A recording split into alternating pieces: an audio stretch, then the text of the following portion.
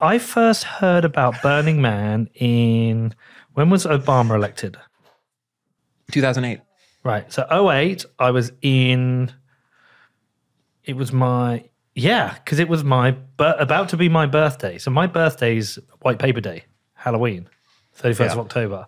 And obviously my ex at the time, we'd done a little trip. We'd flown to LA, driven up to San Francisco, gone through Yosemite, Vegas, then followed the border and we finished in LA, but we went to, no, the place south of here. San Diego? San Diego. Why can't I remember that? San Diego. We finished San Diego. But when we were in San Diego, we were there the night that Obama got elected. We went to this bar. It's like a craft brewery place. We're like, this is cool. So we just drunk beer watching the election come in. Actually, a weird thing happened that night. We were watching the TV, watched the election come in, and then interviewing people on the TV. And my ex-wife was like, that's your head on the TV. And we looked and there was a camera outside interviewing someone. It came through. But like I met a guy there who's telling me about Burning Man then, 2008. He's like, yeah, you've got to go. It's where everyone who works in Silicon Valley goes to escape. I think it it deserves that. It deserves a reputation insofar as like you have a whole bunch of like annoying tech bros who go there. But there's like a real like authentic underbelly to Burning Man, like the artists and the creativity and how much work these people spend an entire year creating these art installations and these exhibits and these experiential experiential installations. And like it's really incredible like how much blood, sweat, and tears people go into like actually doing it. So I've been kind of really defensive of Burning Man like since having been there and been like, guys, like there's like a real bunch of like credit that like to human creativity that's not getting its due because everyone's just focusing on the fact that a bunch of rich tech bros go there every year. And like, that's true. And that's annoying. It's like kind of the same thing here in like LA. Like, I think LA is like a very actually like culturally diverse city, like with like lots of really authentic neighborhoods, but everyone can just focus on like the Rodeo Drive in Beverly Hills and how fake it seems, right? And I think Burning Man's kind of like the same way. Like there is like truth to the fact that like, yes, there's like a shallow sort of like egocentric LA and you can find people like that. I run into them every day. But then there's like other real people who are just like normal fucking people, right? That are making the city a better place. They're opening small businesses. And Burning Man's kind of like that. And I think in the same way that LA gets a bad rap for being like a phony, like skin deep place, which I don't think is true. Like I think there's many different parts of the city that have really, really deep culture. And Burning Man is the same way. There's like a deep culture there of like people who are like truly into it and truly like think to themselves, like, how am I going to create like the most magical experience next year? I'm like, how am I going to like build this insane art piece that people are going to see and it's going to blow their fucking mind, right? Like, and those people just get kind of swept aside in this sort of anti-Burning Man like narrative that everyone has because of all the rich tech bros. I still want to go. I want to see it for myself. I want to get dressed up like I'm in Mad Max. You come to my camp. I'll set you up. I'll come in your camp. All right. So this is when is it? It's a year from now, basically, because it was 11 months from now. Hold on. I don't even know. Where it's the end of August. It's the end of August. It's the end of August. Okay. Right. No, I'm in. I'm all done. Right, let's do it. I'm coming. I want to experience it, but I want to go with what do they call you? Burners or something? Yeah, I'm a burner now. I want to go with a burner. I want to experience it. I want to bump into, I don't know. Who do you bump into? Like Mark Zuckerberg? The only person I bumped into of any note was Sergey Brin from Google. He showed up at our camp to visit someone who he knew at my camp. Who's like some like rich VC that I don't really know actually. So that was my. I'm in. Right, I'm in. So get me a ticket. Tell me where to send the Bitcoin. I'll let you know. Oh yeah, I'll text you. I'll text you the deets. But I also love LA. I mean, it's great to come. I mean, we were just saying, every time I come back, I just forget how much I love it here. I think it's a brilliant city with loads of issues. I'm a big defender of LA. Yeah, I love it. And I think it's so. What I tell people is like, why do you love LA? Like, why do you like LA better than New York? And I love New York too. I'm not one of these people who's like LA rules, New York sucks, or vice versa. I think LA is great because it doesn't take itself too seriously. And what I mean by that is when you go to a place like San Francisco or you go to a place like New York, people have this really strong inbuilt conception of like what New York is or what San Francisco is and what it should be. And I think that's at the nexus of a lot of the things that are wrong in a place like San Francisco, because people are really obsessed with this conception of like the authentic San Francisco. And that's that's used to justify NIMBYism, not building housing, which leads to the housing crisis that exists there. Whereas you look at a place like LA, we've been relatively more successful at pursuing things like upzoning strategies to increase the housing supply here. It's not enough, right? Like we should be doing a lot more. But because the city doesn't really have this sort of inbuilt conception of like, this is what LA looks like, this is what LA feels like, this is what LA culture is. And those are things that San Franciscans or New Yorkers have really, really strong conceptions of. And I think that's very limiting. Whereas here, it's just sort of like just pure creativity. Everyone's just like making shit up. And there's like something invigorating about that. Like being, and this is the cultural capital of the world, like literally like the entertainment industry, the music industry, even most influencers of note on Instagram and TikTok are like, they live here. Like this is where people come to be on the world stage. And there's something exciting about that. And I think LA gets a really bad rap. I love it. Well, I think it's more than that to me, though. The geography is brilliant because you can be in Venice, you can be all Santa Monica by the beach, you can go up to Topanga, go up to the canyon, go hiking. I love canyon country. Yeah, LA. It's amazing.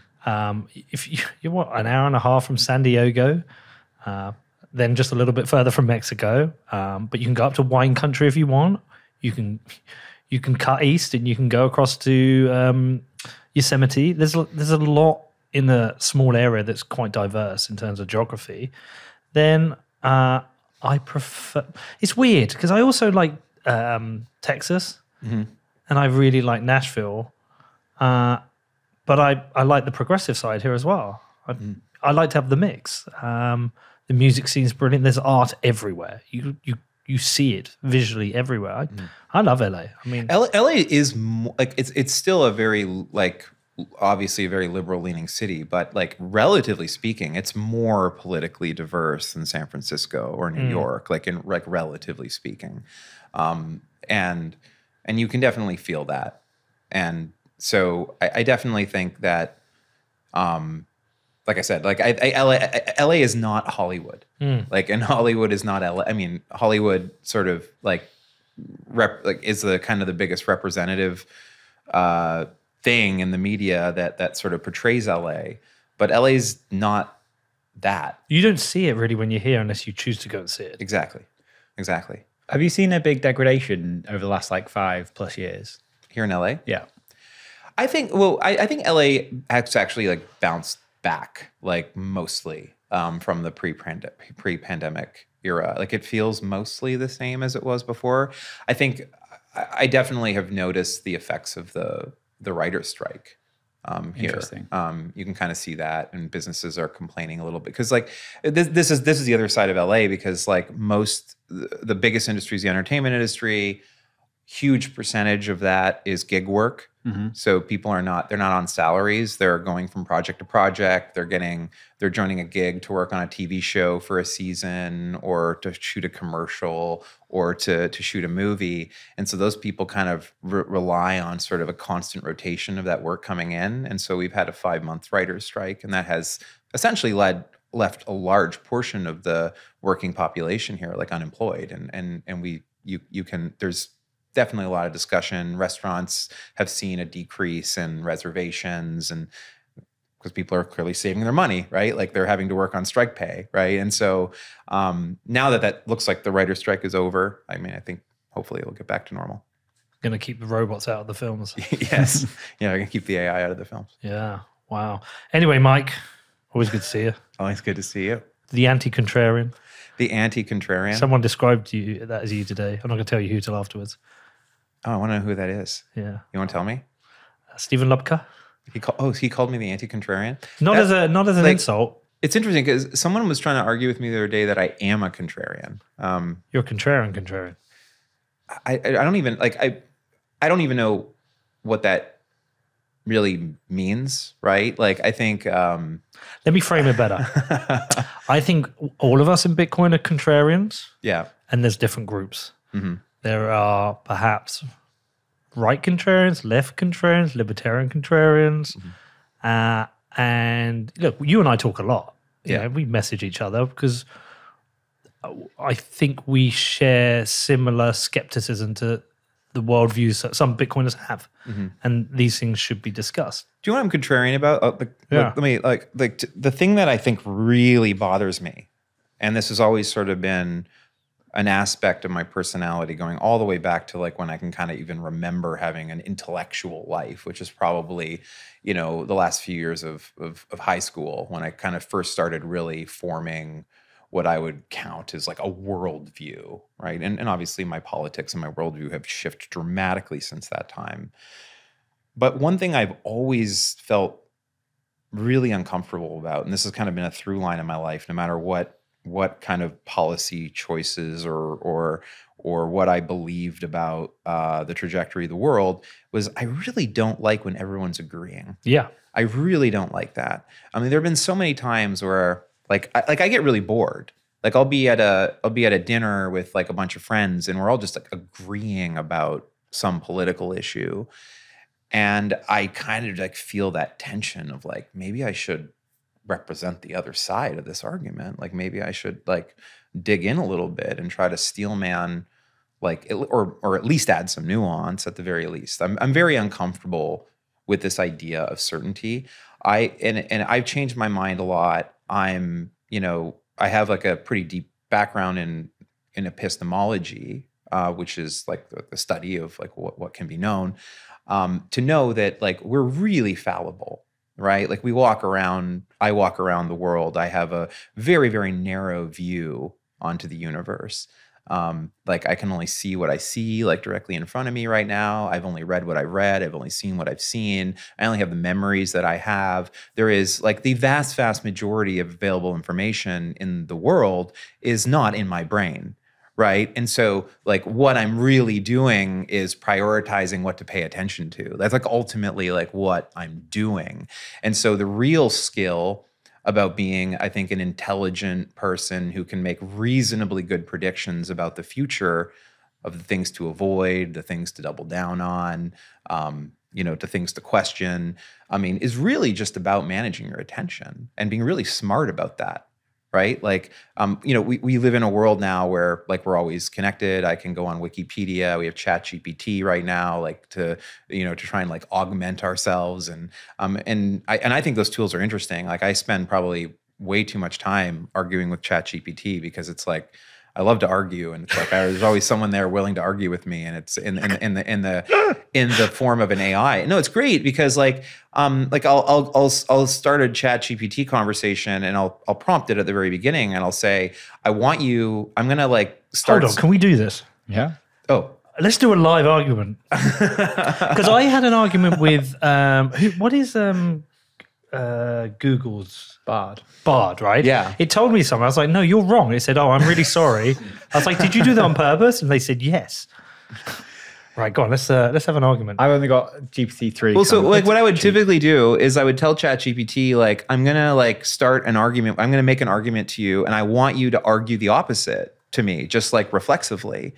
And then I will just sort of continue to have these arguments. And I think that's like really interesting because, and actually there's been so many times where it's pointed out that there's some book that was written, or there was some philosopher, or there's some political scientist who had like a really good counter argument to that. And I was like, and actually there was a few times where it sent me down a rabbit hole being like, wait a second, my argument isn't that strong. This is a great tool for sharpening your tools. Yeah. It's a really great job. I mean, I love it. I love this. Okay. Well, should we have let's do a Bitcoin one. Let's do a Bitcoin one. Okay, my argument is, sorry, I'm going to hijack.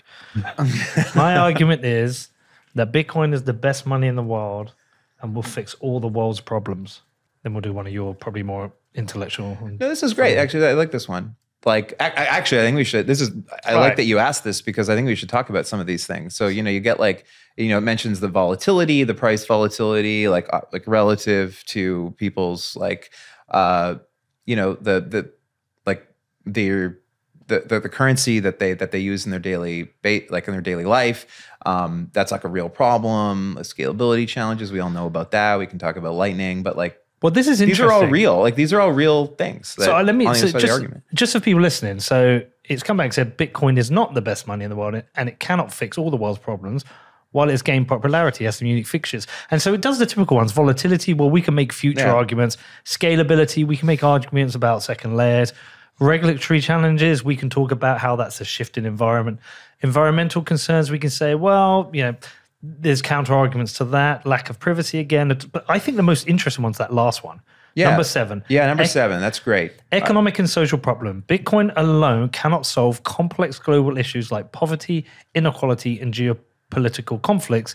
These problems are deeply rooted and require multifaceted solutions beyond the scope of any single currency. Do you know why this is interesting? It's very... Why? To me. Why is that interesting? So I've just been out to Lebanon, and very quickly, you spend a week there, you realize Bitcoin can't fix this, because Bitcoin is like an individual solution to you, to the things you want it to solve. For me, it solves long-term savings and some transfers of money, and it's a moonshot to a better life. It's like and so when you look at the problems of Lebanon, where they've got no effective government and the money's collapsed and everyone's moved to the dollar, to fix Lebanon, you need more than a better currency. Okay, firstly, you actually need dollars. Yeah. Okay.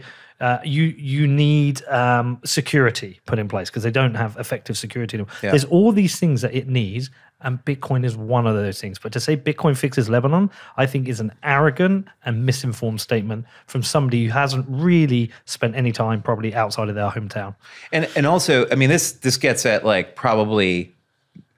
I think this is number 7 too, and what you just said is like the nature, I think, of what my message has been in the Bitcoin community this whole time, right? Which is, I'm working on Bitcoin. Like I've decided to make it my full-time job because I see like the potential to improve the world. But to use a philosophical term, like I take like an instrumentalist view of Bitcoin in the same way that I take an instrumentalist view of smartphone technology or an instrumentalist view of the internet, which is to say that like it is a tool that I can use to affect real change towards a more positive future. But it is one component of what the broad tapestry of complex modern civilization is made up of, right? One of the things that I try really, really hard to get people to think about is the fact that, one, like, to back up a little bit here, like the one sentiment that really annoyed me, like, earlier this year that I saw that was like very like and you saw this as well, which was like the kind of the attitude that Bitcoin has already won. There's this kind of moment in time, if you remember, when Silicon Valley Bank collapsed, Signature Bank collapsed, and there was kind of this like attitude in the Bitcoin community. It's like, well, this is it, guys. Like, this is it. Like, U.S. dollar is going to be done by the end of this year, so everyone better get into Bitcoin. And I was maybe like one of the few Bitcoiners that was like tweeting and quote tweeting people and saying, no, this is like crazy. Like, no, like that's obviously not going to happen. Like, you need to think about the entire incentive structure around the US dollar. And of course the US, the Federal Reserve and the government and businesses and banks and even U.S. trading partners are going to close ranks to try and stabilize the situation. I think there's one more thing you can add into that. It's like I don't think you want it to win at this point unless you're a greedy psychopath. Well, maybe. Like, I'm trying to leave the normative aside for a second. We can get to that. But like what I think I try to do before you kind of like, I mean, there's 2 ways you can like approach these things. You can construct a narrative in your head of like what you want the world to be, and then you can rationalize like what are the things I need to change about the world to adjust reality to that narrative. I think that's a dead end way of trying to change the world. I think it's terrible. It's how you get ideologues. It's how you get closed-minded people. It's how you create like echo chambers. And I think the way that you really move the world forward is by first taking stock of how the world really is and like what is really going on.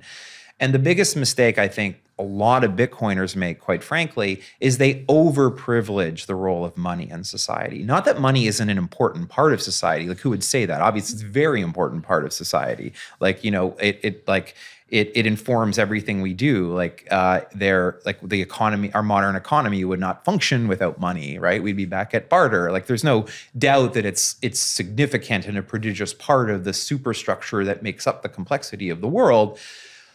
But like, so are a lot of other things, right? Like, so is just like raw culture. So is technology itself. And some philosophers might argue that technology and culture aren't really different things, really. Like Marshall McLuhan, like being an example, a famous example of that, which I'm sympathetic to. I'm sympathetic to that argument. And obviously the political economy of the way in which states are organized and the connections between industry and government, the economic incentives that governments create and the economic disincentives governments create, sometimes intentionally, sometimes unintentionally. These are really, really important factors to understand like how the world is. I'll give you another example of you know, one of the things that was completely not unexpected to me. Like, I started tweeting 2 or 3 years ago about how I really thought that like that China was in a lot of trouble, like economically. And I have sort of poo-pooed this idea that they're going to eclipse the United States, that they're going to create a Sino-centric world order, that the yuan is going to overtake the US dollar as a global reserve currency, that there's going to be petro-yuans instead of petro-dollars. And this was like almost like very like everyone was sort of in a state of like, well, of course that's going to happen. Like, and my view on this is that like, first of all, you can construct a case that that's the future of the world if you rely on very narrow economic assumptions. But you can't just rely on narrow economic assumptions because people don't simply act on narrow economic assumptions. There's this concept or this idiomatic thing in economics where called, you know, homo economicus, which is this idea that in order to understand the world and economics, you treat every human being as like a rational economic actor, and that, i.e., you know, homo economicus, and that each person will make rational economic choices, and those rational economic choices are all about like, you know, the maximization of economic value, you know, and like obviously like people come together and they form economies and there's price discovery and that leads to efficient, you know, investments. And this is like kind of the basis for the efficient market hypothesis that Ludwig von Mises is famous for framing.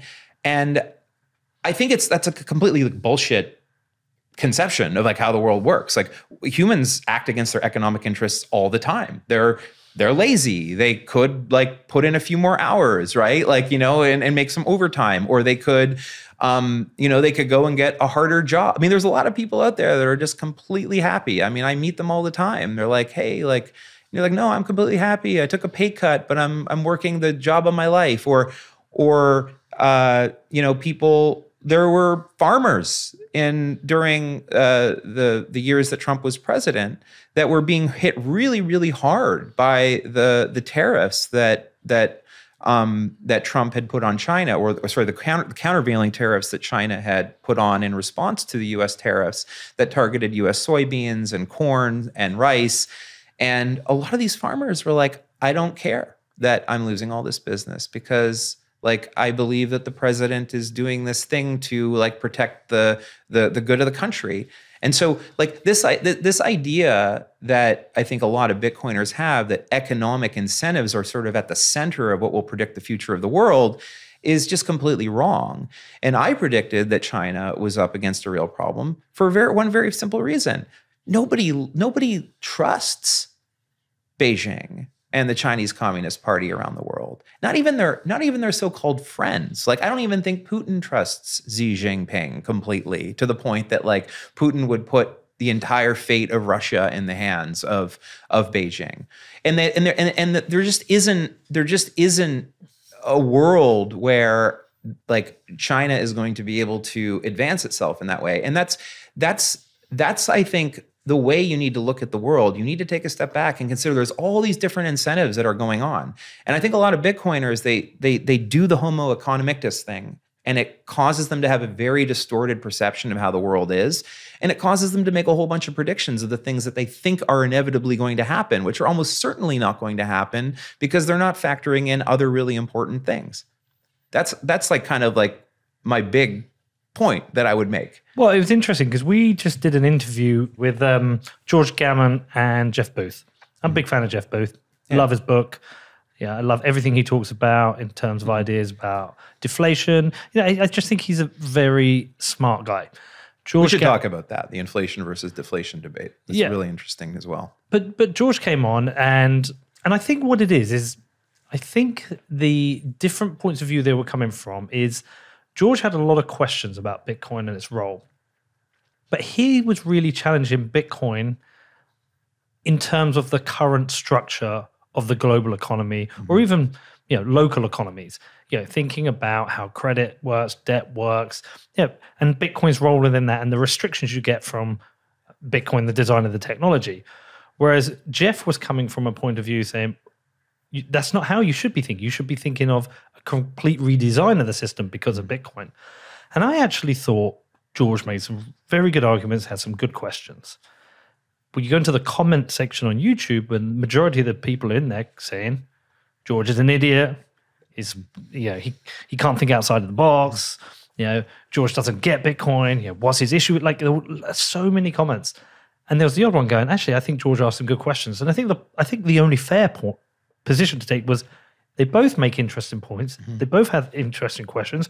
We have no idea whether Bitcoin is going to reshape the entire global economy and global markets, or whether it's going to be a tool that sits within it. None of us know, but it's really good that people are asking these questions so we can debate it. I think we can make some pretty good educated guesses about how Bitcoin is going to involve itself in the global economy. But that's the difference. Yeah. That's the difference between an educated guess and a position of certainty. Because I think the problem with the position of certainty, there's two issues.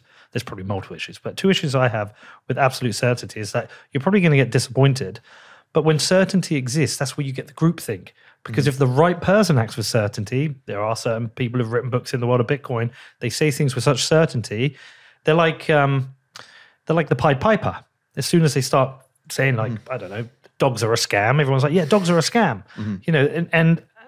I think in some ways that becomes a problem because it makes us all look like fucking idiots. We have, I'm going on multiple topics here, but we have a branding issue with Bitcoin.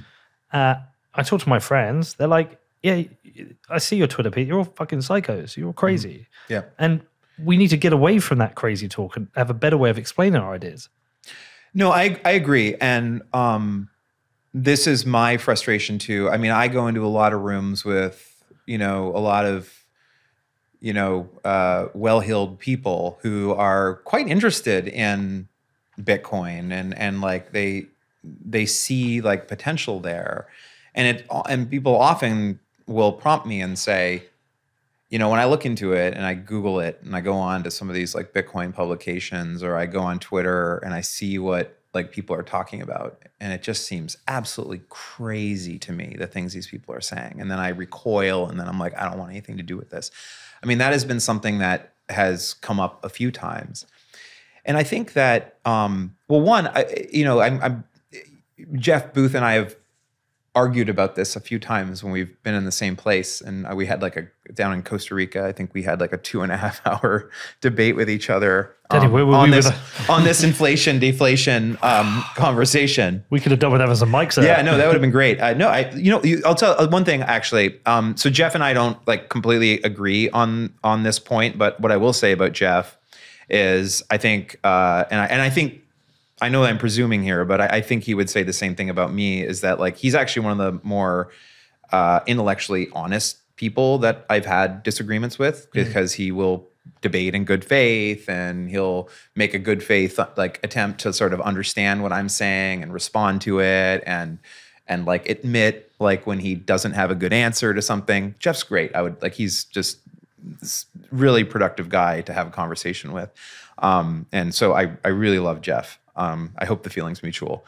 But I do disagree with him on a few things, right? Like, and everyone should go read the Price of Tomorrow, because it's a really, really well presented case for like the general argument that a lot of the productive gains from technological breakthroughs, over the last 40, 50 years have not necessarily been distributed as they might otherwise have been given a stable money supply. I think if I'm kind of summarizing his sort of core hypothesis accurately.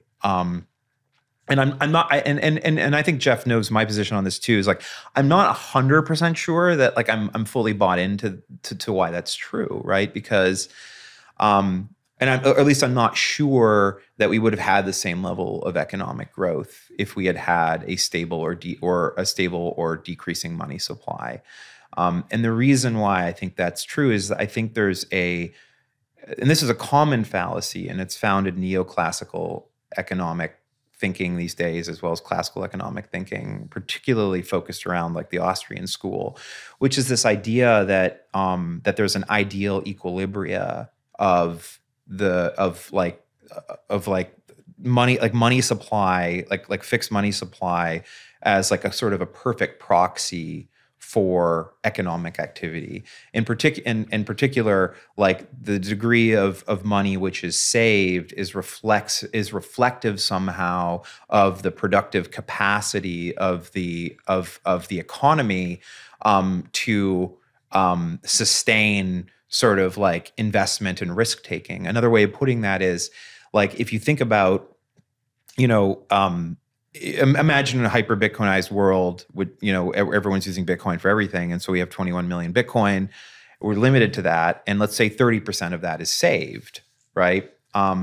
So there's going to be a market for accessing those savings for lending. Like people want to borrow money. Factories want to borrow money so they can retool their factories and make them more efficient. Some companies want to undertake research and development or take risks on new technologies. Venture capital largely plays that role in our economy. So the cost of money is really, really important to risk taking in our economy. So in the hyper-Bitcoinized world, and this is kind of why this is kind of the core to my thesis as to like why I'm not fully bought into the idea that hyper-Bitcoinization is ever in the cards. And I'll get to why I think Bitcoin is still a very important part of the future of money, even after I almost sound like I'm making an argument against it. But if you imagine a world where money, like sitting on money, is going to return to you 3, 4, 5% a year of increased purchasing power. What that means, and economists might then say that represents like a 3 to 5% risk-free rate, right? So if you're going to go and borrow money now, the cost of borrowing money is going to be the risk-free rate plus whatever like the cost of servicing that debt is, plus the cost of the amortized or fully distributed loss rate of that is. And then so you're going to get up into a world where you're never going to see a world where you have anything short of like 8, 9, 10% interest rates on debt in a hyper-Bitcoinized world. It's just going to be very, very expensive debt. Some honest people on the other side of this debate, and I've noted that Beautyon has been one of the few honest Austrians about this, and he has conceded that this would lead to an economy of thrift. That he kind of concedes the point that I'm making, and he will argue that's a good thing, that we'll tend to spend our money on things that last longer. We will be more discerning with our purchases. We won't be a consumerist culture anymore. That's actually kind of an honest sort of like understanding of what one of the consequences of being on a fixed supply commodity money would have for the world. It will push the cost of taking risks much, much higher. Now, so where this comes back to my slight disagreement with Jeff is it's not clear to me that government incentivizing lower borrowing rates has not led to greater risk. Like, I don't know that do we get Apple and Microsoft and Google and all of these massive companies that kind of spawned in the same era that we often talk about. There's this obviously all fits in the era inside underneath the graphs of WTF happened in 1971. Like, was there an increase of risk taking that wouldn't have otherwise happened under a more constrained money supply because interest rates would have been much higher? Therefore, like, investors seeking would be less likely to take higher risks when they can get 5% returns just basically stuffing their Bitcoin under their proverbial mattress. And I think that's like the other side. I think this is the other side to the debate around deflationary currency. And I think I think that, so this is why I think Budian, and I obviously don't agree with him on Austrian economics, but I at least agree with him that he has at least like correctly inferred the implications of what he's saying. And I would argue, if that's true, then that is just going to mean like degrowth, basically. Like, and I think that is probably not the world we want to live in. Yeah. So, I mean, I think you're asking the right questions, and they're fair questions. I mean, I've asked it before. Is more trying to understand other benefits. Have we had a faster growing economy, therefore lifted more people out of poverty, had better advancements in medicine and medicine tech? Do we get the radiology machines we have, or the MRI machines because of this? Have we had more innovation because of that? And we can talk about absolute living standards too, yeah. and the material. Like, so I do have some disagreements with the whole WTF happened in 1971 graphs. I do think there is a major missed. There is a very major missed interpretation of that data. First of all, like, when we look across the last 30 to 40 years, there's this narrative that the middle class, and particularly the lowest quintile, has been falling behind precipitously since the end of Bretton Woods in 1971. Now, when you look at notional price data, that appears to be true, right? Like, and I think that's why those graphs are so startling and cause like such this intense like moral reaction. The problem is, though, a lot of those graphs are not actually inflation adjusted. They're not adjusted for the average industrial wage across time. They're not adjusted for like a whole bunch of things. So, like, one of the interesting things that I think people should do when they're trying, if you're trying to ask yourself the question, is the working class, the middle class, like, are they advancing, or are they sitting still, or are they declining?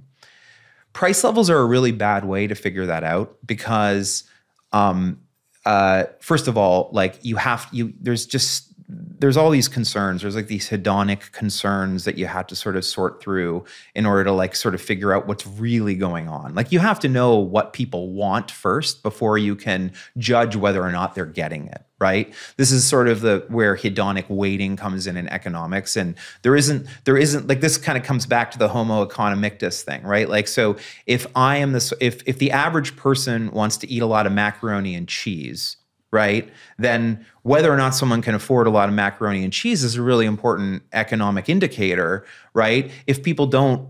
Almost nobody eats macaroni and cheese, you probably really shouldn't care that much at a policy level what macaroni and cheese costs, right? This is what hedonic weighting is. It's why when we measure inflation, we do consumer survey data, we go out there to figure out what are the basket of goods that consumers are telling us that they want to buy, and then we are going and we're calculating the CPI based on what people are telling, various different government agencies around the world that collect this data.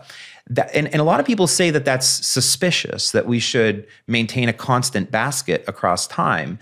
And then I would suggest, well, is that really what you want to do? Because the 1978 basket, which is sometimes used by people to prove that inflation is actually higher than is stated, Well, it wouldn't weight the cost of internet access. It wouldn't weight the cost of mobile phones. It wouldn't weight the cost of anything. So it's like, are you really saying you want to leave that stuff out and not track that? Because that's what would happen if you use the 1978 standard. And a lot of people who use this as an argument either don't understand that or they're intentionally misrepresenting that. Okay, so what you're saying is the amount of there's like we've got more optionality of the things we want.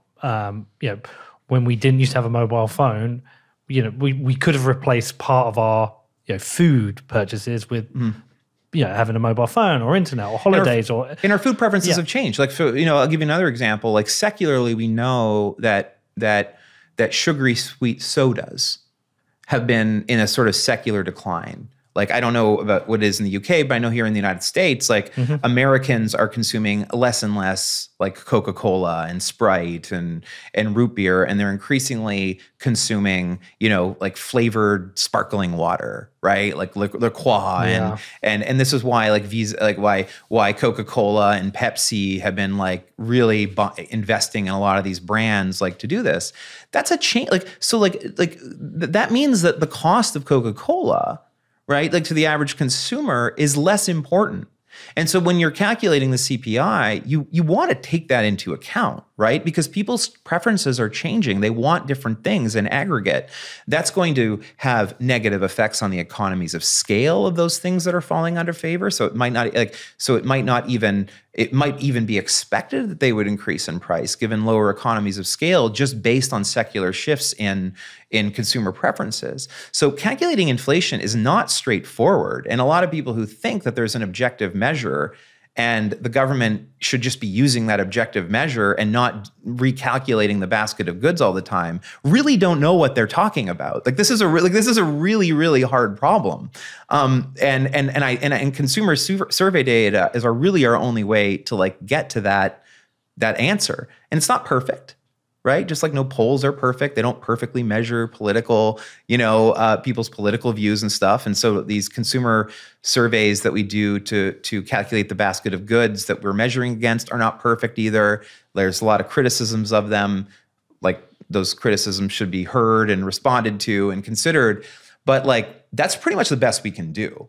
But okay, so what would you say that are the fair measures? Because, it's not that I disagree with you, but I'm certainly living in a world where I'm seeing noticeable changes to living standards across the board. Well, the three big ones are housing, food, and energy. Yeah, like those are the really, really big ones. Those are the ones that are pretty constant across time, and we can look at and we can see like what has happened to those things over the last.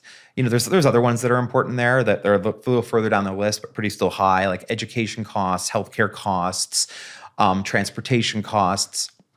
Transportation obviously highly correlated to energy costs. So, so if you look at something like housing costs, and what's the fair measure as a percent of your income? The average.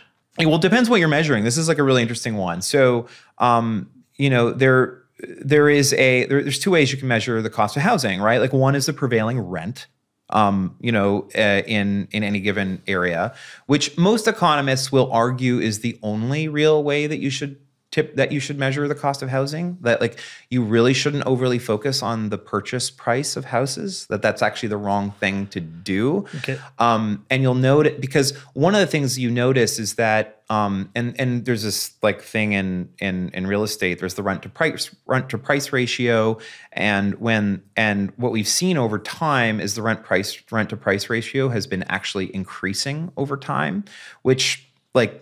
We can kind of get back to the effect of zero interest rate policy and sort of when these things go too far. But like the amount of leverage that consumers have had to kind of go out and take out jumbo mortgages at 1.7% APR has allowed a relatively fixed supply of housing, particularly in this country, which has been very anti-construction when it comes to housing, is going up against consumers who are operating with more and more leverage. So lo and behold, actual clearing prices for houses are going up and up and up and up. But rents haven't tracked at the same point as price, which actually I think a lot of people might be surprised to hear.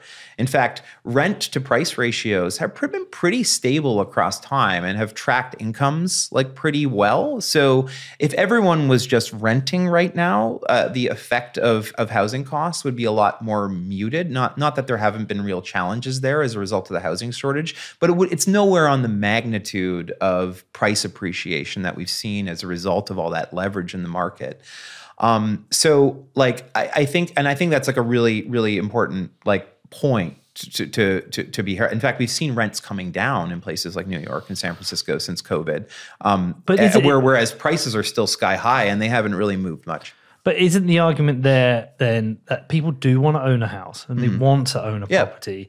And yes, the rents might be stable, but the house prices aren't, and it's pushing it further and further away from being something people can afford. I was chatting to Danny about it earlier. My dad helped me buy my first house. Yeah, it was £100,000 house. He lent me he lent me 10,000, 5,000 for the deposit, and 5,000 to furnish it, and I paid him back, within a couple of years.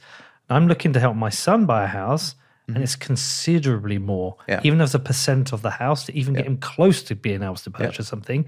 And by the way, he'll probably get a flat where I got a house. Yeah. And so there's a definite, where I live in Bedford, that the house prices over the last 2 decades really have gone up. And they don't match the wage rises. Yep. So that's they have not. To me. They have not. They're way ahead. In fact, it's pretty bad. It's pretty bad. It's like I believe like average price appreciation on homes over the last 15, 20 years has been, I mean, depending on the market you're looking at, has been like in the 8 to 11% per year range. Obviously, wages are not rising 8 to 11% per year. Obviously, household wealth is not rising at that rate. Can we put some blame on the fact that, again, back to what me and Danny were talking about earlier today, I said, I've been talking about retirement. It's something that's on my radar now. At 45, how long do I want to work for? And one of the ideas would be, well, if Bitcoin did X, I could maybe buy 3 or 4 houses. And yes, people would argue keep the money in Bitcoin. But in my head, I get a steady income that comes in every month on the rents. But is it the fact that there's been so much cheap capital out there that there's a privileged group of people who've been able to do that, buy lots of properties, and that's taken it away from other people?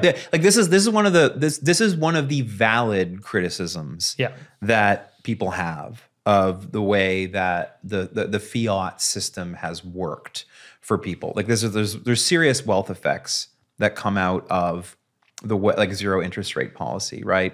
And that's very real, and we should take stock of that. But we also have to, but I do think one of the reasons why I sometimes put my back up against the wall is not because that isn't true, and it's not something that we shouldn't be concerned about, in the sense that we've created this sort of this class of people who've been able to basically essentially get access to free money to leverage up their assets and become massively rich by doing that. But I think we really burned the candle at both ends here, though. We can't underplay the role that land use policies, particularly, and what I mean by land use policies are local zoning policies and ordinances that have precluded the ability for us to expand the housing supply. Here in the United States and in other markets. Canada has a bad problem with this. Australia has a bad problem with this. London has a bad problem with this. Paris. There's a few cities around the world that are kind of shining stars that are actually pretty good at increasing their housing supply. Like Tokyo, surprisingly, as a city of almost 30 million people, it's actually pretty good at expanding its housing supply, as built up as it is. They have really, really efficient land use policies there. It's pretty straightforward to get a new building approved as long as it's within code, as long as you tick a whole bunch of different boxes. But and they're very unpolitical in that sense. And so this idea that a lot of people make in places like San Francisco or New York or even here in LA to a lesser extent of there's no more room, is just nonsense. There's always, for the right amount of money, like I'm going to sell my house and someone can build a 10-story apartment building on it, right? If the local authorities are willing to issue the building permit, that will just happen, because if you have people flooding in, like there's always going to be a price that an existing property owner is willing to sell for, and there's going to be a willingness of a developer to take advantage of the demand for housing to actually invest in denser residential construction, and that's going to lead to a more stable housing prices. And that's just something we don't do much. Like we say things, oh, like it will cast a shadow or it will alter the character of the city. It's ugly. Like there'll be too much pedestrian traffic. Where's everyone going to park? Like, can the sewage system handle it? Like there's this parade of like reasons why like local officials give for like never approving new housing. And like that is the, like, I want to really be clear about this, because a lot of Bitcoiners have argued with me and say, no, inflationary monetary policy is the only reason why housing costs are going up. It's like, well, like, but like, no, it's not. Like housing is a supply and demand problem, and demand has been lagging supply for a long time. And by the way, not because developers aren't willing to build. Like developers at least in this state here, can sometimes spend 5, 6, 7, 8 years in court suing local cities to observe their own zoning laws, right? And to get ultimately towards this like builder's remedy that we theoretically have here in California to allow that to happen. That's a real problem. But I want to push back a little bit on that, just because like in Australia specifically, I know like housing prices are wild. There's no real... Like no one there invests in the Australian stock market. Like if people are investing in the stock market, they'll tend to like invest in the American stock market. And then another proxy for that then becomes housing. And I think a lot of it is down to like debasement of money, looking for somewhere to store your money, and housing being an easier option or a more traditional option. No, but you got to be careful here. That's true. That's true. But this is where you really need to start thinking about political economy, like as a concept in these markets, right? So yes, one of the real reasons that kind of lurks behind restrictionist housing policies, and in particular, like Sydney, Australia is really bad for this, by the way. In fact, there's a really good book by an urban economist named Edward Glazier called Triumph of the City. And I think he touches a little bit on Sydney and some of the problems there. But existing homeowners, incumbents, like have an inbuilt, like they sometimes let it slip. The mask sometimes slips that like if this happens, or you build an apartment building there that casts a shadow on my house, that's going to affect my home value, right? Boom, like right there. The inbuilt economic incentive is, whether I've like fully thought it through or not, is for incumbents to resist competition, because by resisting competition, that means that the equity, the marginal value of their home is going up, right? And so they vote for governments that will restrict housing policies. They form local community organizations to like protest new development. And at the end of the day, the political economy of it is like, yeah, we're trying to turn our houses into piggy banks. And one of the ways we do that is by protecting it from competition. And so that is that's a political economy problem that we have. And yes, and so, but like the inflation side of it is not blameless here. Like we already mentioned how, given that being the state of affairs, if you have an expansionary monetary policy that supports low rates, and by the way, it's not just low rates, by the way, it's also because we subsidize default, like homeowners default insurance, and at least here in the United States we have Fannie Mae and Freddie Mac, and it's like the actual risk of default is defrayed somewhat by the taxpayer here, which is like actually also a big part of the cost of financing. But like that is like that is like one of the key reasons why housing prices are spiraling out of control. And I think like Bitcoiners have a point to make here around the leverage And also the point you made earlier about people who have access to that leverage being able to use that to like become richer and richer and richer by going out and taking out like really, really cheap mortgages and buying investment properties and renting them out on Airbnb and turning it into like a massive piggy bank. That's real. That's a real problem. That sort of Cantillon effect is real. And I'm not debating that. But like that's not the only thing going on. The world is more complex than that. Of course, but this is the world of nuance, which doesn't always exist, and that's fine.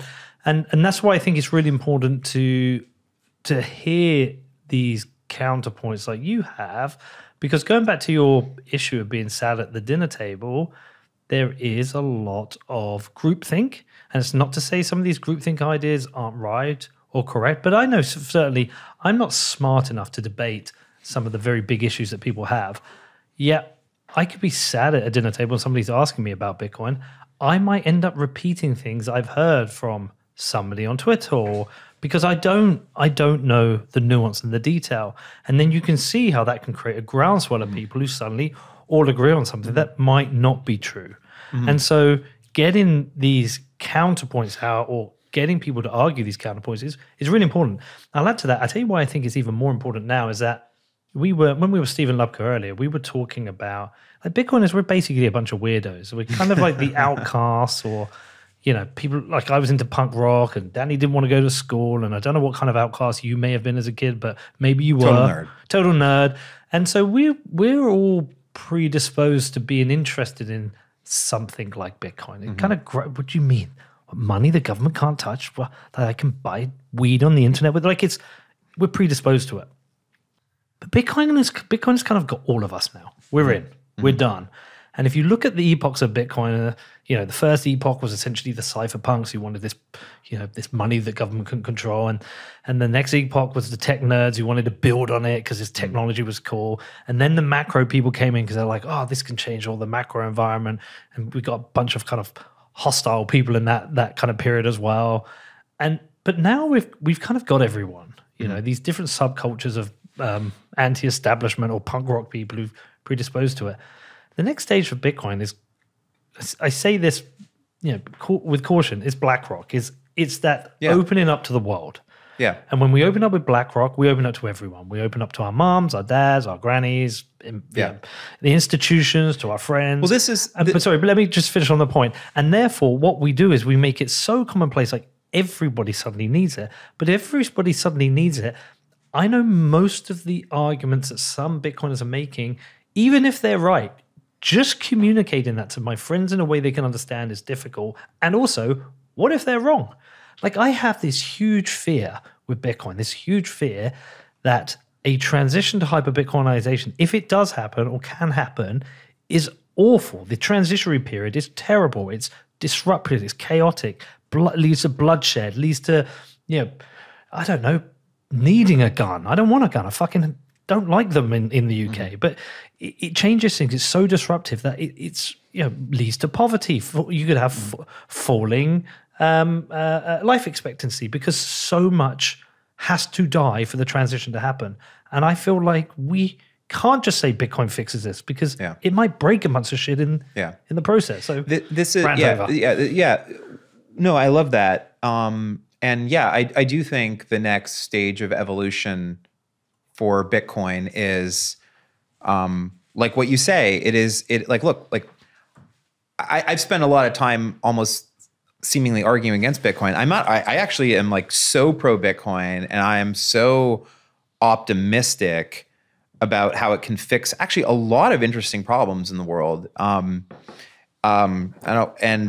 I think that particularly like as a global asset, right? Like as a global monetary asset that I can send Bitcoin to my friend in Nigeria, like right now, and they instantly have it. And it's like it's like a digital bearer asset that has value, that has deep markets, that has liquidity.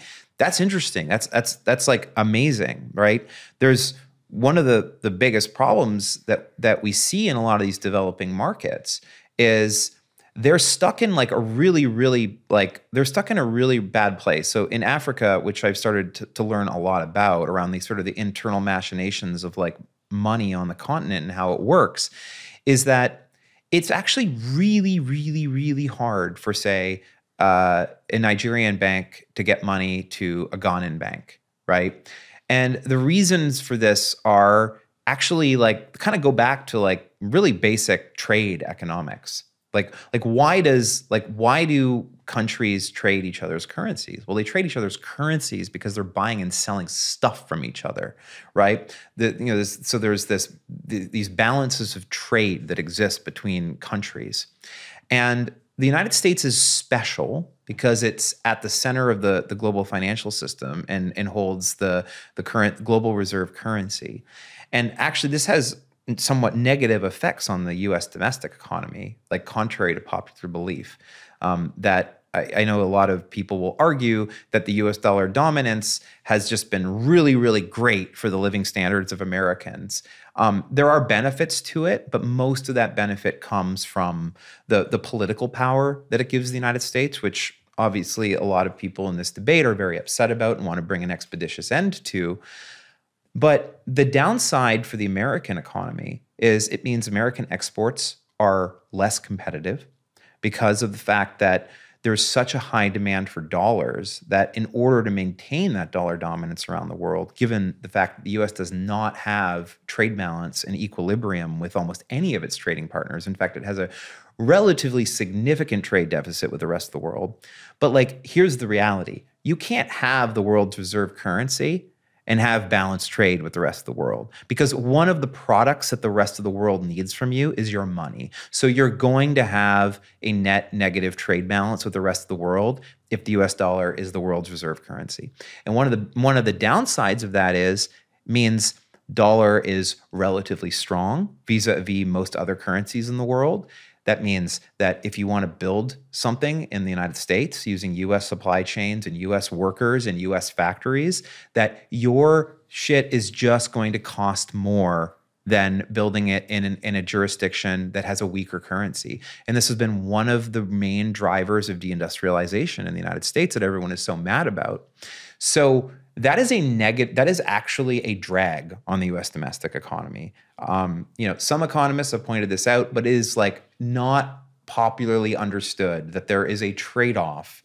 Now, like you could argue that trade-off has been worth it in some ways, like to the United States in terms of depending on what normative values you want to bootstrap before you say this, but like there's been a sacrifice. There's been a sacrifice.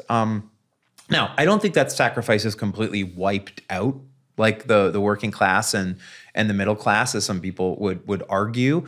I didn't finish a thought earlier on this, but like the reality is that like we've done pretty okay, like actually over the last 30 to 40 years.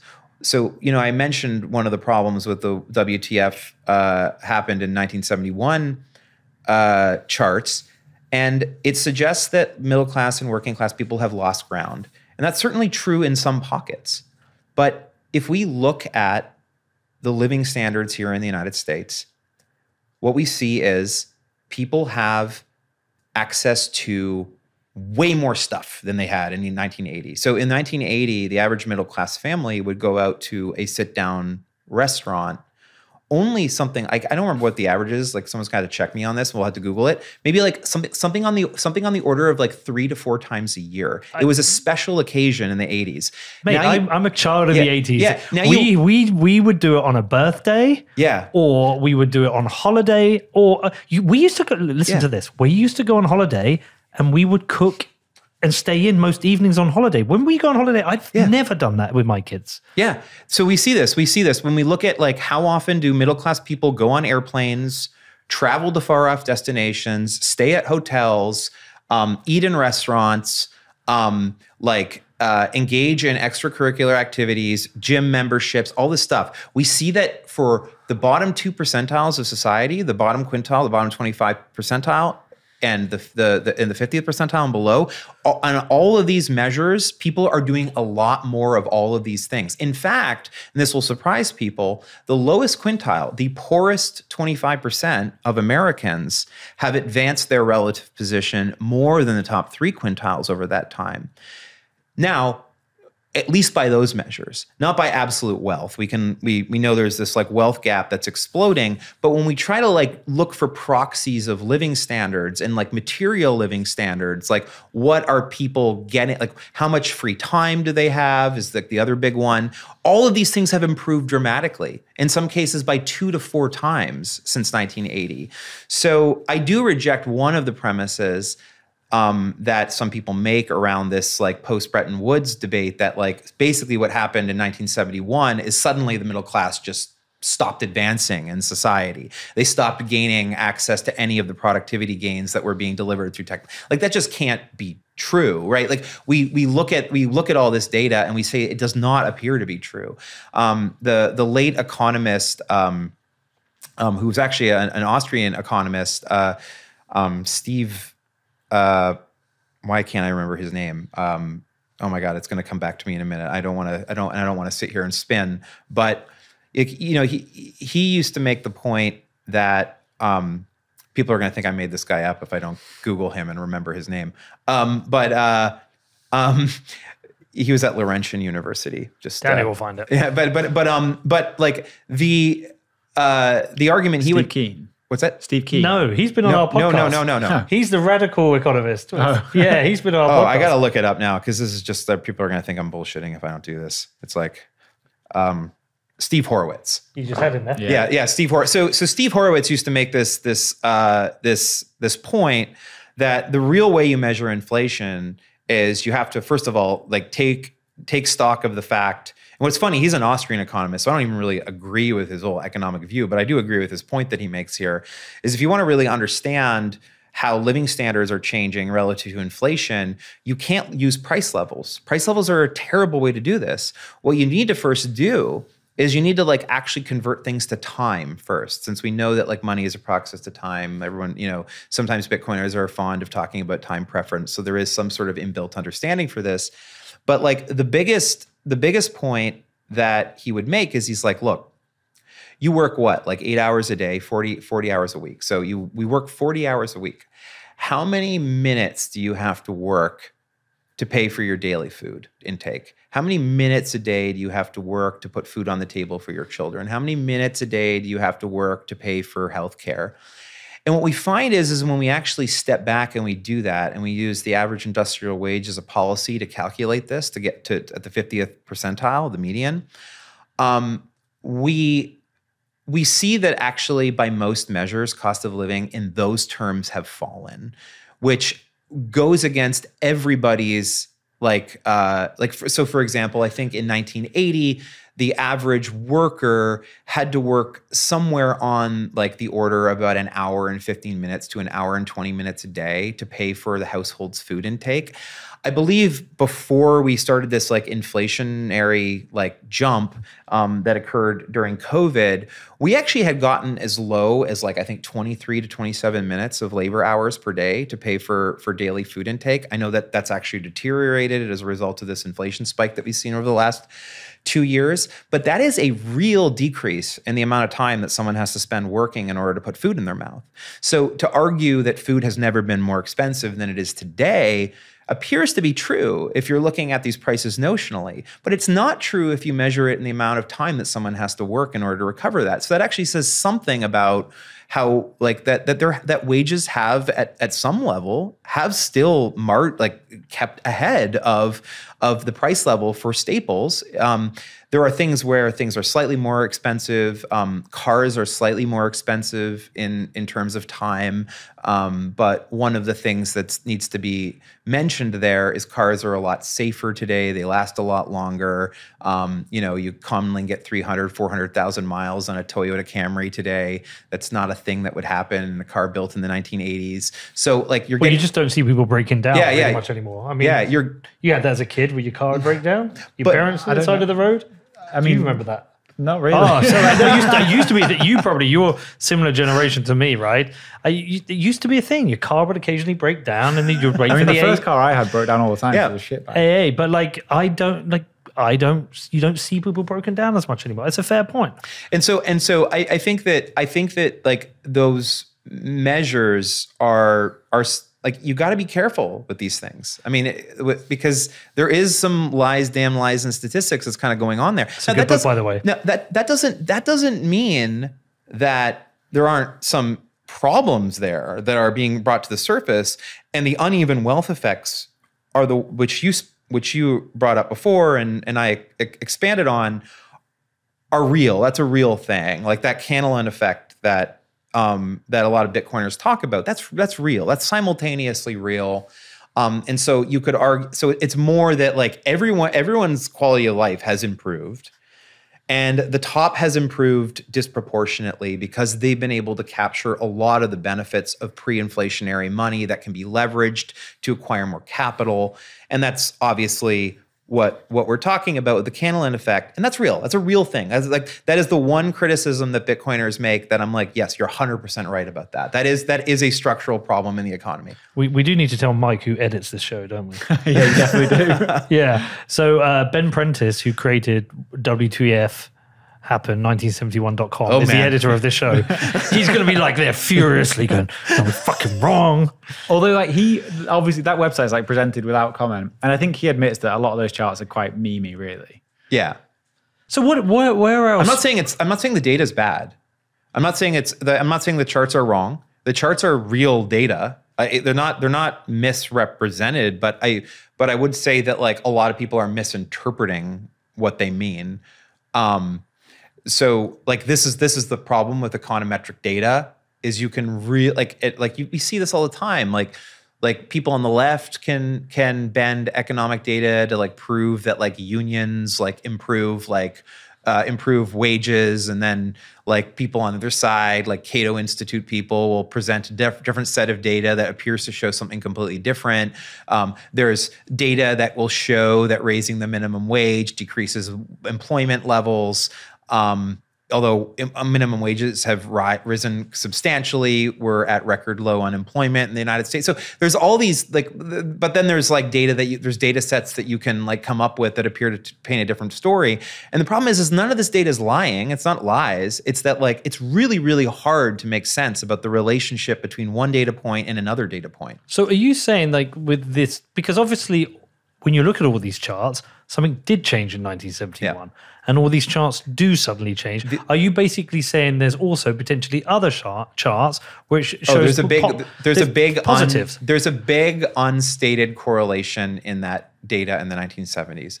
One of the biggest things that happened in the 1970s is the oil crisis and the rise of OPEC and the rise and the way in which, so you have this, if you look at a really important a really important chart to like overlay with a lot of that is oil prices. Can we do that across time? Because one of the things that ends up happening is you get the oil crisis in the 70s, and you had people lining up for hours and hours to get gas, and it was a huge shock to the economy. And by the way, why the fuck do you call it gas? It's not a gas; it's a liquid. We want to call it petrol for you? Yeah. Okay. I mean, no, I've always wondered that. Why the fuck do you call it gas?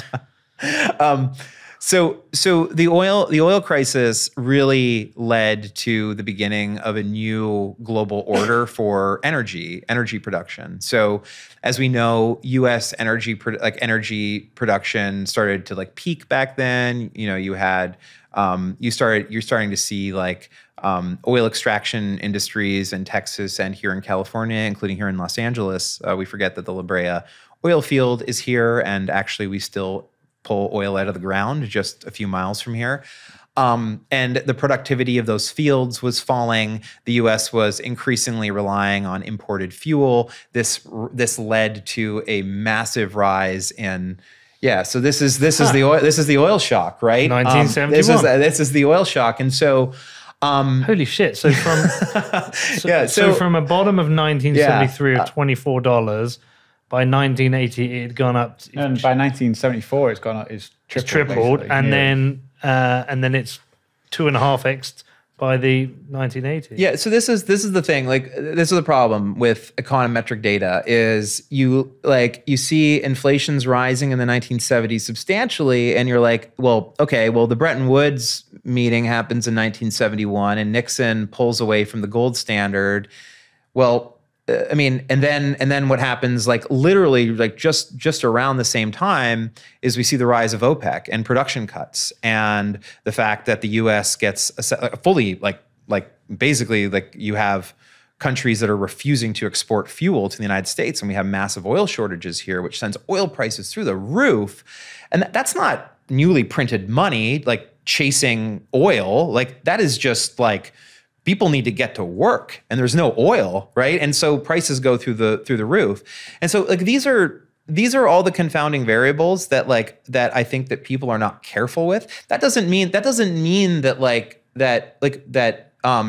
fiat currency hasn't led to more inflation. It clearly has. In fact, by intentionally. I mean, the Federal Reserve has targeted 2% inflation per year on purpose, right? Like, going back to Milton Friedman's like proposed formula, the Chicago School monetarist formula of inflation rate targeting, and that has been our policy. So yes, we've had an expansionary monetary policy. That is true. That has caused price levels to rise on average 2% per year.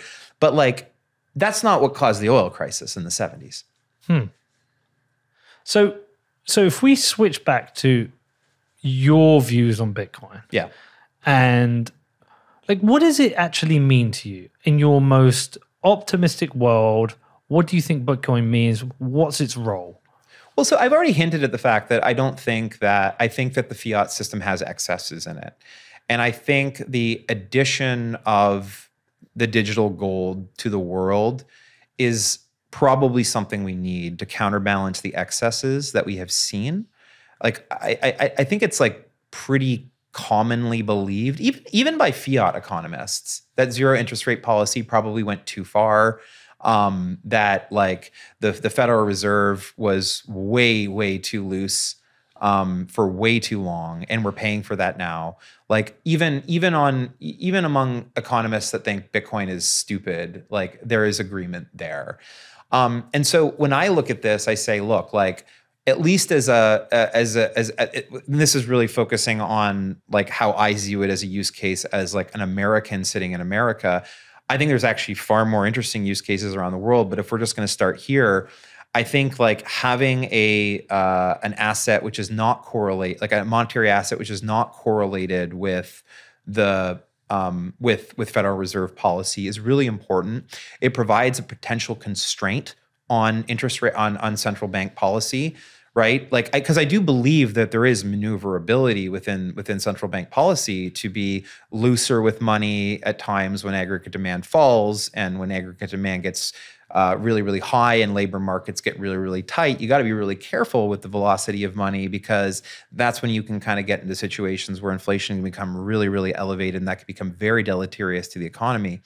Now, I think having Bitcoin there as like a really as a major asset is going to have to be something in the future that the Federal Reserve is going to have to consider, in the same way that they've had to kind of consider commodities prices and the fact that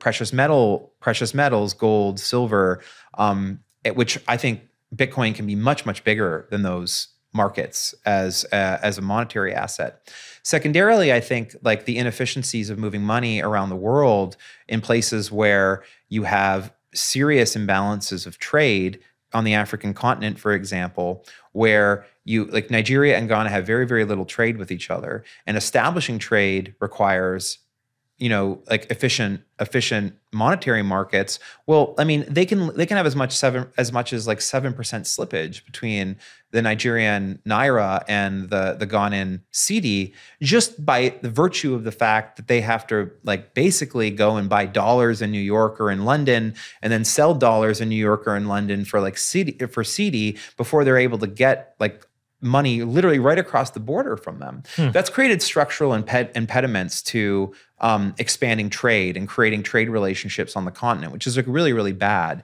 And then Bitcoin shows up, and this is Bitcoin is starting to create really deep liquidity markets everywhere in the world. Like you can Bitcoin liquidity from like Naira to Bitcoin is pretty healthy. Bitcoin liquidity from cedi to Bitcoin is pretty healthy. Same thing in like Argentina. Like, and you're starting to see that like Bitcoin is actually a really interesting liquidity bridge between these countries where these markets are really, really deep.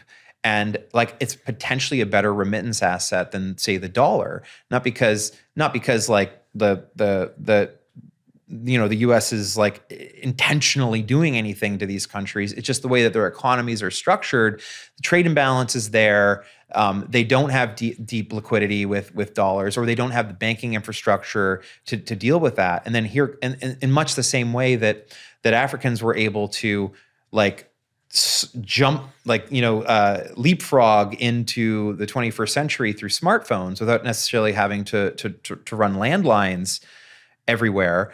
They have an opportunity to maybe fix some of these financial problems for trade development on the continent by using assets like Bitcoin. And I think Bitcoin has huge potential there. It's one of the things that we're really focused on at TBD. Like we're looking at that Africa and we're saying like, this is amazing. Like we could potentially bridge liquidity between these countries that could provide way, way cheaper basis for trade. Because think about it, Bitcoin has global demand, but like Citi and Naira only have domestic demand.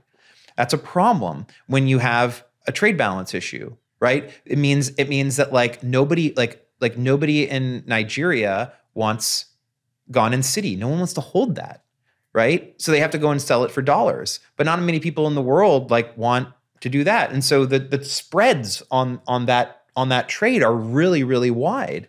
But when we look at the Bitcoin markets are like tight. They have actually pretty tight spreads. And so you look at that and you say like, that is like real economic benefit that could be unlocked if we could use this as a way to build like a truly like neutral global remittance asset. And by the way, this doesn't have the problems we brought up before around the deflationary nature of the currency, because you don't really care. Like if you're just instantaneously trying to like bridge a trade and like instantaneously buy Bitcoin with Naira and then sell Bitcoin for Citi, or sell it for dollars, or sell it anywhere in the world and create some sort of complex trade, like you can just do that. You can insulate yourself from the price volatility, and you can just use Bitcoin as a way to transmit value. It doesn't even really matter that you're getting that fiat in on one side and fiat out on the other side. The fact that you're using Bitcoin as the gopher to sort of carry the value across the border and then get access to and take advantage of the fact that it has deep liquidity in these markets and also global liquidity is an amazing unlock. Like this could like create trillions and trillions of dollars of economic growth in the world. So when I sort of look at Bitcoin, I'm like, wow, that's amazing. Like this could like literally lift millions of people out of poverty by literally providing the financial infrastructure that is just not there. And Bitcoin is to finance in Africa that as smartphones were to landlines there. Like they're able to just sort of like leapfrog some of these problems by taking advantage of this new technology. I think that's super exciting. It's like why I'm super bullish on Bitcoin. And once you start to have a lot of that utility going on, and once Bitcoin is like pinning itself down in that way, with that level of utility, then yeah, the price of it's just going to go up, and it's going to become even more attractive as an inflation hedge, as like a non-correlated asset for like institutions to use. And it's going to like place constraints on central banks and their ability to not engage in excess in the abstract with like zero interest rate policies that go on for too long, because like markets will have deep liquidity, the ability to like move into Bitcoin. Central banks will detect that will become problems. They have to manage that.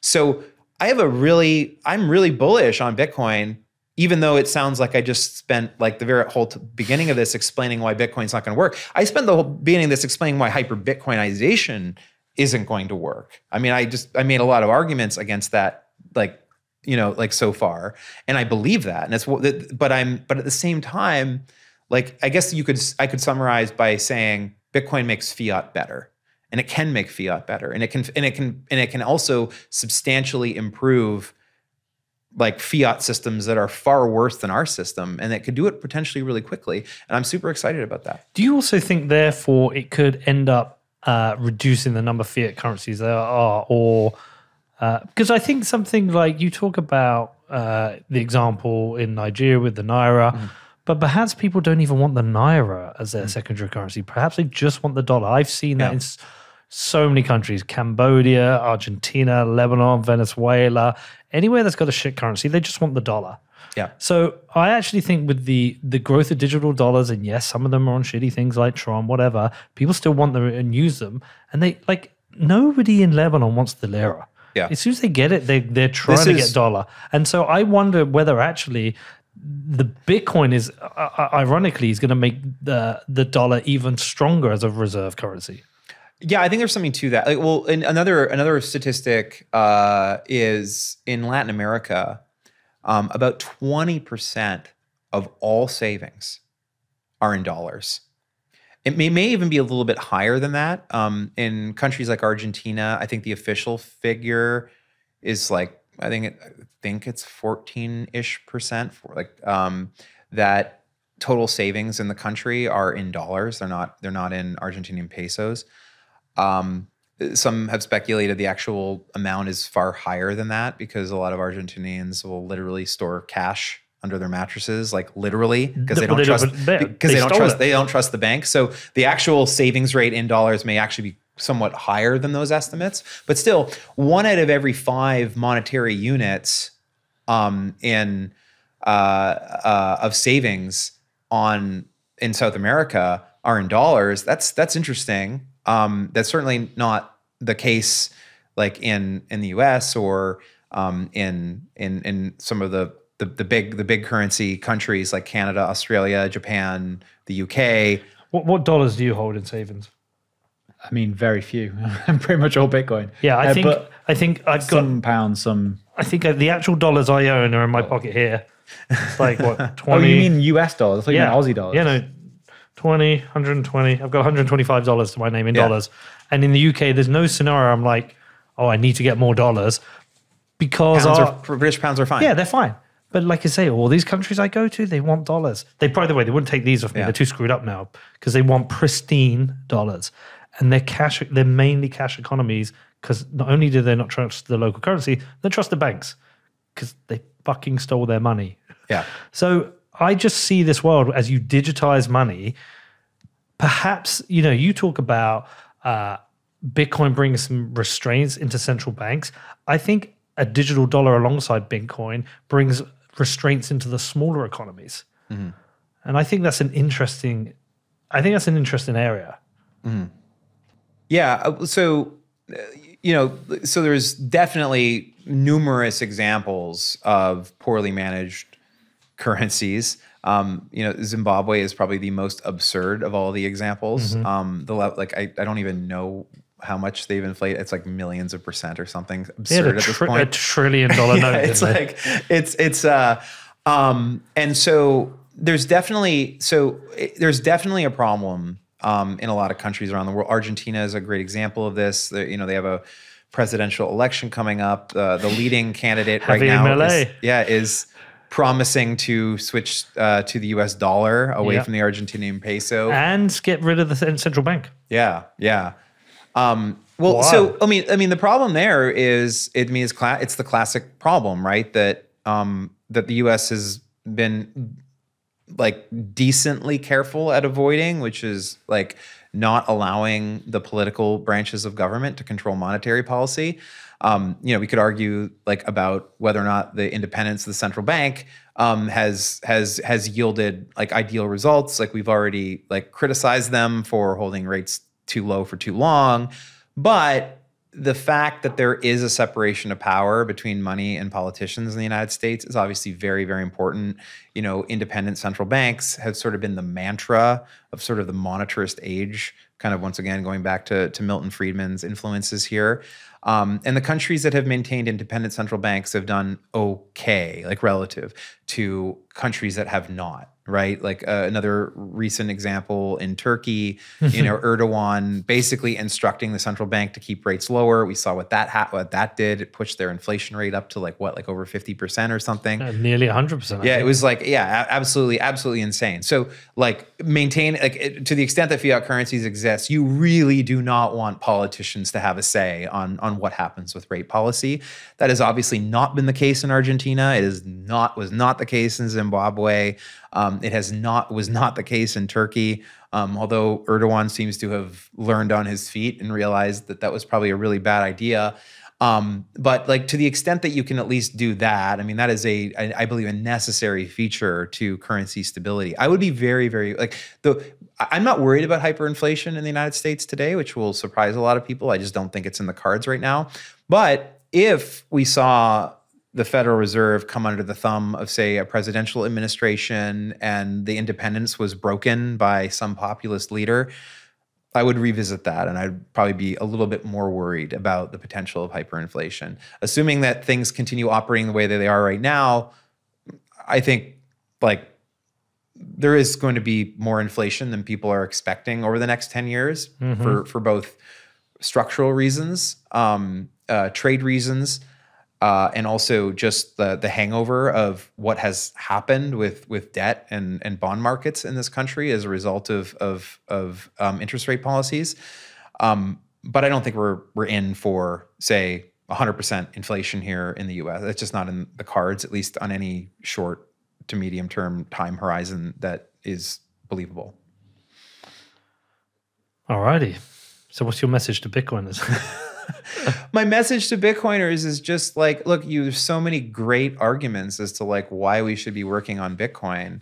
And there's so many arguments for why we should be teaching more people about Bitcoin, why we should be investing in it, why we should be building technologies around it, as we're doing at TBD. And you don't have to be afraid of nuanced discussion. You don't have to be afraid of considering the arguments against deflationary currency or inflationary currency. No, Bitcoin has a really, really strong narrative, even within I dare to use the word normie construct, right? Like even if you come in with whole normie assumptions about economics and normie assumptions about politics and normie assumptions about like the world, I think you can come up with a really, really powerful bull case for Bitcoin. And so I don't think you have to go like batshit crazy with like narratives of like the world that are couched in conspiracy and like outrage and like insane emotions to build a compelling case for Bitcoin. It's just like not necessary. There's so many good reasons to believe that this is going to be maybe over time the most important monetary asset in human history. I mean, I don't know how long it will take to get there. Has a long way to go before it could potentially try to claim that title from the dominance of, say, like the US dollar. But like it's possible that could happen. It's possible. Like it's possible it could happen. And even if that doesn't happen, I still think that there's a whole range of possibilities that still relate to like a major strong bull case for Bitcoin. So you don't have to be crazy. You don't have to be bouncing off the wall with conspiracy theories. You don't have to be literally on the verge of burning down the state to believe that Bitcoin has a really, really bright future ahead of it. And I certainly believe that. So I'm going to like go back to work and keep working on Bitcoin after this, even after I just poured a whole bunch of cold water on a lot of the narratives that I think are overwrought and not quite correct about the structure of the world. Well, don't read the comments on this one. People are going to be really mad. They're going to be furious and it'll be savage and for you and I. But look, my appeal is to people is that we need the diversity of thought and opinion. Even if you disagree with you, Mike, if these people listen and disagree with you, cool, sharpen your tools, come back with arguments. Really, look for the receipts of what Mike said. I think it's really important. If someone wants to call me out and have an open and honest debate with me on any of these points, I'm willing to have it. I'm willing to have it here on your show. Saifedean? Like, absolutely. Well, if he's willing to have a sort of a open and honest debate and debate in good faith, absolutely. Anyone who's willing to have a good faith debate with me, I believe that my ideas are challengeable and should be challenged, and I should have good responses to people. And if I don't have a response to a well-formed argument against my views, it's going to make me think about whether or not I should be so strident in it. And I think that's how you have to be. And if no one will debate you, then you can just go and debate ChatGPT. And I'll just keep coming back, like, every once in a while on your show and just pissing people off. No, more. mate. Listen, like I say, I love it. Danny and I want to have the most diverse range of guests, the most diverse set of opinions. We want to push and pull at this Bitcoin idea over and over and see what we learn. Certainly when I travel, I see a different world from the world that some people talk about on Twitter. I'm like, well, I've been to these countries and I saw something different. So I'm here for it. I love you, man. Appreciate you doing this. Thank you for coming on. This is super fun. Thank you. And looking forward to hanging out with you the rest of this week. Absolutely. Yeah, here at Pacific Bitcoin. So this is I'm going to be speaking, I think, on Thursday. Am I speaking on Thursday at Pacific Bitcoin? All right, man. We'll see you then. See you then.